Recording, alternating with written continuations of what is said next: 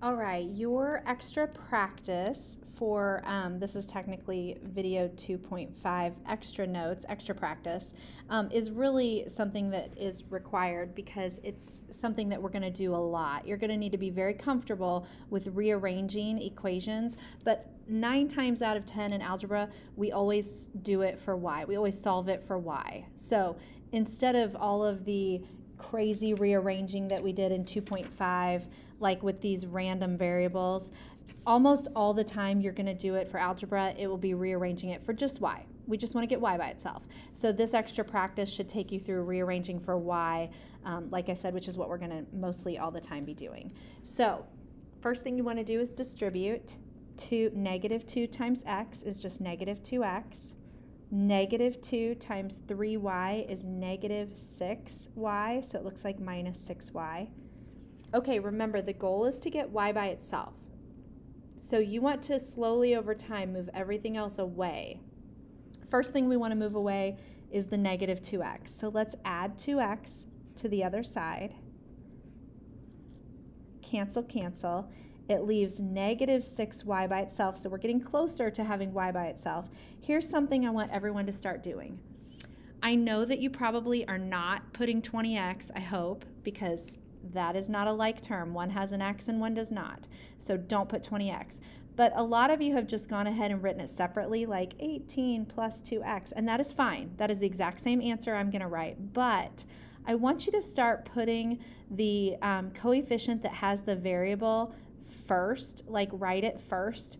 I know it may seem weird to do that because it actually doesn't matter if 18 comes first or if 2x comes first, but I promise later when we're in the next module, you will be like, oh, now I know why we always put 2x first. So if you're separating these out, put the one with the variable coming first. Okay, all right, just get in that habit. It's just, I know it doesn't matter, but it will later, I promise. So last step to getting y by itself is you want to divide by this negative 6. So you're going to divide by negative 6 on both sides. When you divide by negative 6 with a grouped set, you end up having to divide both this and this by the negative 6. Over here they just cancel out. I forgot to cancel them. So we're basically done. Y equals, but you need to actually divide this out. If you kind of turn your paper and look at the fraction that is already there, it's 2/6, well, 2 over negative 6. So actually, if you can think of what 2/6 simplifies to in your head, you could go ahead and just simplify it. So they both divide evenly by 2, which would be 1/3.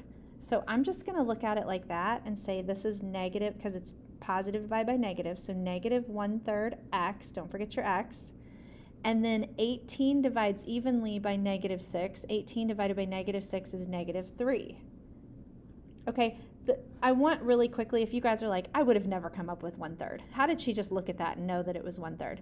If you put in your calculator 2 divided by negative 6, that's fine. 2 divided by negative 6. But what it is a weird repeating decimal. And you're going to be like, I don't know. Do I round it? Anytime you get a weird decimal, I would rather you leave it the fraction it already is. So don't put a weird decimal. Just leave it 2 over negative 6. But you guys should know that 2 over negative 6 simplifies. And it simplifies to negative 1/3.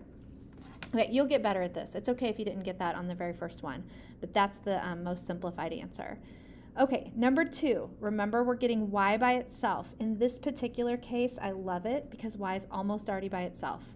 The only thing we have to do to get y completely by itself is divide by 10. So divide both sides by 10, and y will be completely by itself. Remember, you have to divide this side and this side by 10. Okay, let's see if you guys could have figured this one out. Look at the fraction it already is. 5/10 x. 5 over 10, 5 out of 10 is half. So I'm just going to call it half x, and then 10 divided by 10 is 1, positive 1. So I'm going to put plus 1. Okay, y is already by itself, so it's done. Number 3. We've got a lot going on here. If we want to solve for y, there's a y on each side. So we are going to have to combine like terms by moving one of the y's to join the other side. So it really doesn't matter. I always try to avoid negatives, so I think I'm going to subtract the 2y to move it over here to join this y. If that's not the way you did it, you will still get the same answer I did. It'll just be different steps to get there. 5y minus 2y is 3y. Bring down your plus 8. Bring down your negative 3x plus 5. Okay, remember the goal is to get y by itself, so we're going to move everything away from it. So the first thing you're going to move away from it is the plus 8. So I'm going to do minus 8 on both sides. All right, 3y, we're getting closer. Y is almost by itself. Bring down your negative 3x. 5 minus 8 is negative 3, so it's going to look like minus 3. And the very last step to getting y completely by itself is dividing by 3. Remember, when you're dividing by 3 on something over here that's adding or subtracting, you have to divide both sides, both parts, by the 3. Okay, so y equals negative 3 divided by 3 is negative 1, and then x. So you can just make your 1 invisible if you want. That's more simplified. If you put a 1 there, that's okay too. And then negative 3 divided by 3 is negative 1. You have to have the 1 here. The only option that you have to making it invisible is if it's in front of a variable. But if it's by itself, you have to have it. Okay. At any given time, if you want to try one of these on your own, push pause and go ahead and try it on your own. But please be sure you check back and make sure you did it correctly, because it's no use doing it by yourself if you're getting them wrong. All right, y is almost by itself, so I love this one. All we got to do is divide by 3. Divide both sides by 3. So y equals this part divided by 3 and this part divided by 3. So 15 divided by 3 is 5, so 5x. Don't forget your x. And then negative 12 divided by 3 is negative 4, so it's going to look like minus 4. Cool. Number 5, we only have one y. We got to move everything away from it. So we have a few things to be moving. So I'm going to just move one thing at a time. I'm going to move the x first by subtracting it. And remember, if you're not sure how many x's are there, if it just says x, that is 1. So if it helps you to squeeze in the hidden invisible 1 and make it visible so you can see how many we're subtracting, that might help. So they cancel out over here, leaving us with 5y minus 10 equals whatever 2x minus 1x is. That is 1x, so I'll just leave it x. And then we're almost done. Y has got some stuff going on, so we're going to get rid of the minus 10 next. We're going to move it to the other side by adding it. So now you've got 5y equals, these are not like terms, do not combine them, but I'm going to put my variable x first and then plus 10. And last step, I'm going to divide both sides by 5. It's going to get a little tricky over here, but we can do this. Okay, remember I said if there's nothing in front of the x, then it is a hidden invisible 1. I would fill it in this particular situation because it's going to help you when you turn it and look for what fraction it is. So y equals, look at what fraction is there. That is 1 over 5, 1/5. You don't need to divide it in your calculator because you're going to get a decimal. 1/5 is already a fraction, so just leave it 1/5. But don't forget your x. X can just be squished up against it. So 1/5 x, 10 divided by 5 is 2, positive 2, so plus 2. Okay, solving for y. We're going to move everything away from y. So let's start by subtracting this positive 8x. So get rid of it by subtracting it since it was positive. Okay, here's a little test. I said this earlier in the video. Let's see if you paid attention. I brought down my negative 4y. Since these are not like terms, you're not going to combine them, but which one are you going to write first? Get in a habit of writing your variable with the x first. So negative 8x and then minus 4. Again, I know right now it doesn't matter, so you're like, why am I doing this? It will pay off. Last step, y is almost by itself. Divide both sides by negative 4. Cancel, cancel. Negative 8x divided by negative 4. Negative divided by negative is positive 2x. And negative 4 divided by negative 4, negative divided by negative is positive again, so plus 1. All right. You can probably do a few of these by yourself now, but I'm just going to keep working it through so you can just have extra practice. To get y by itself, let's get rid of the 9x first. So subtract 9x. All right, bring down your 3y. Bring down the negative 9x first. Negative 9x, and that is a positive 3. So when I write it, I want to put it as plus 3. Remember, they can't be combined. They're not like terms. Last step, divide both sides by 3. When you divide this part by 3, you have to divide them individually. So negative 9x divided by 3, negative 9 divided by 3 is negative 3x. Don't forget your x. And then 3 divided by 3 is 1. It's positive 1, so plus 1. Also, if I'm going too fast, rewind it, watch it again. Okay, we have distribution here, so you're going to have to distribute first. 5 times x is 5x. 5 times y is positive 5y. Over here, I'm just going to bring everything down. All right, if we're trying to get y by itself, we've got to move all this other stuff away from it. So I'm going to minus 5x first, and I kind of hate doing that because it's going to give me a negative over here, but I have no choice because when I'm solving for y, I'm moving everything away from y. So I've got 5y equals 20. 3x minus 5x is negative 2x. I should have had that go first because I just got done telling you guys. In fact, you know what? I'm going to rewrite it. You do not have to do this, but that is a negative 2x and a positive 20. So I'm just rearranging them because, again, I want you to get in the habit of putting your variable x coming first and then the constant last. It has the least amount of priority.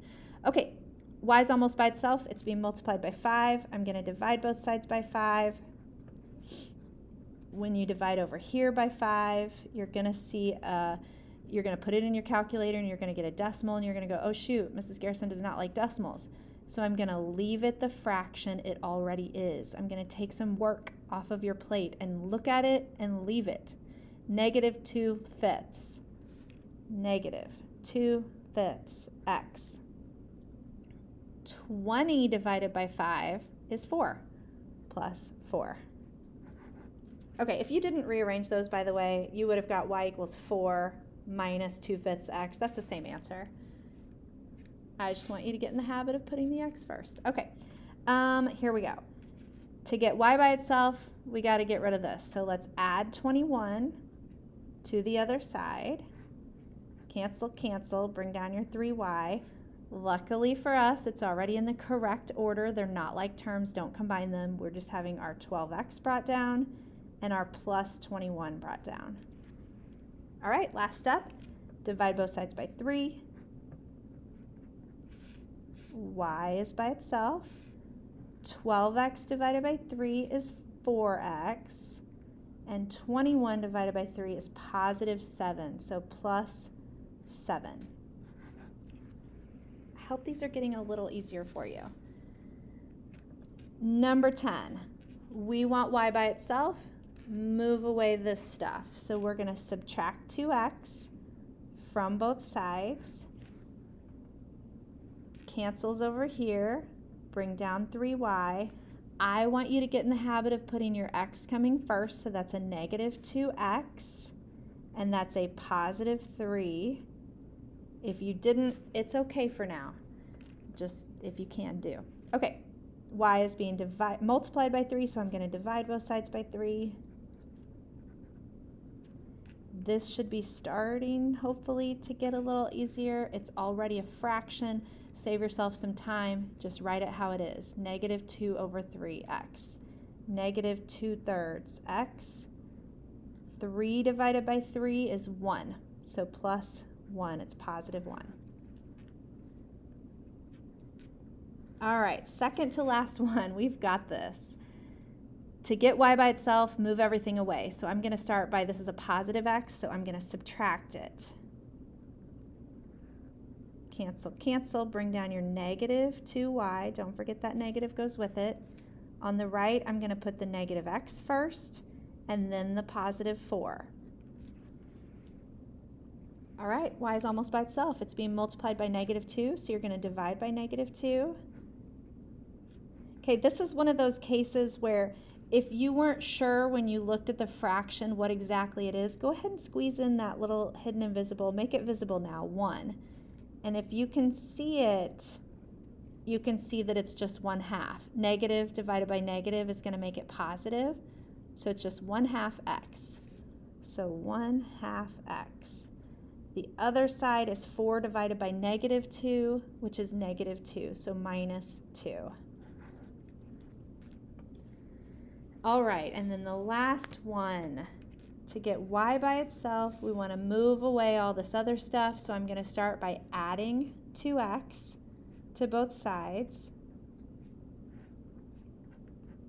That is a negative y. We've actually had a problem like that earlier this year. I'm not sure if you remember it. So we'll have to look at what we need to do. I'm going to write the 2x first over here and then the minus 3. Okay, you're not done. I almost circled it, but if the y is negative, that's not y being by itself. That's y being multiplied by a negative hidden invisible 1. So we're not done here. I would go ahead and make it visible so you know exactly what to do. If y is being multiplied by negative 1, you need to divide by negative 1 on both sides. Then y is going to be positive and by itself. So when you divide both sides by negative 1, 2 divided by negative 1 is negative 2. If you're not sure, use your calculator. Negative 2, don't forget your x. And then negative 3 divided by negative 1. Negative divided by negative is positive, so I'm going to put plus 3.